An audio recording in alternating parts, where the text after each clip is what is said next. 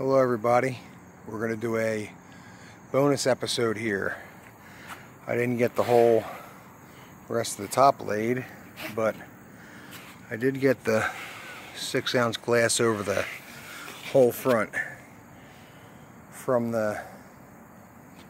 this line right here that way. Everything forward has a layer of 6-ounce glass over it. It needs to be sanded, lightly faired, primed, and it's ready to go.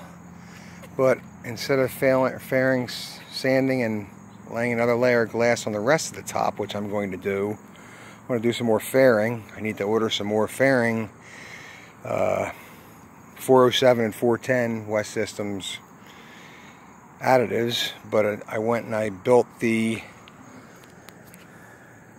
butterfly hatch frame instead. I think it turned out awesome. I mean,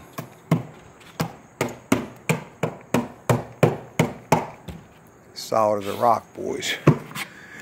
Yeah, you can build with that foam. It's got 24-ounce glass over it. As you can see, it wasn't real friendly, bending all the time. So we'll fix that up. But as far as being solid, very pleased.